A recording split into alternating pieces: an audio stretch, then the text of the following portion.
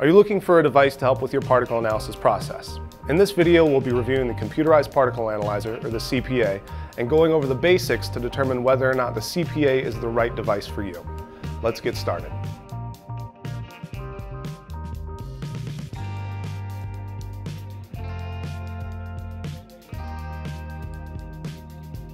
Hi, I'm Sam. I'll be your guide from WS Tyler today for the CPA. Today we'll be covering the ins and outs of the CPA and determining whether or not it's right for your method of particle analysis. What is a CPA? A CPA is an alternative to traditional test sieving. It's a photo-optical image analyzer that utilizes a line scan camera and an LED backlight. You drop material between the LED and the line scan camera and it'll cast a shadow projection, which is captured by the camera. That camera and that shadow projection will give you the size and shape of your particles. Who is the CPA a good fit for?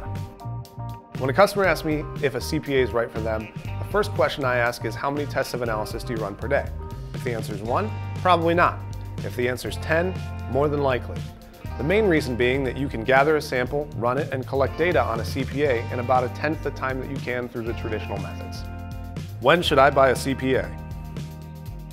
Once you've determined that by improving your particle analysis methods, you could in turn improve your production. How much does a CPA cost? The CPA lab units can go from anywhere between $60,000 and $75,000. The most common and widely used CPA, the 2-1, is $60,000. How do I buy a CPA? If you're interested in purchasing a CPA, the best thing to do would be going to our website and filling out a Contact Us form or using the chat bot to get a hold of one of our many customer service reps.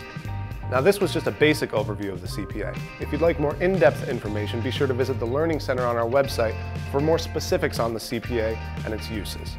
Be sure to click on the link in the video description below. To keep up to date with WS Tyler, please click the subscribe button and hit the bell icon next to it. If you have any questions, leave a comment below. We read and respond to every comment. Until next time, I'm Sam. Have a great day.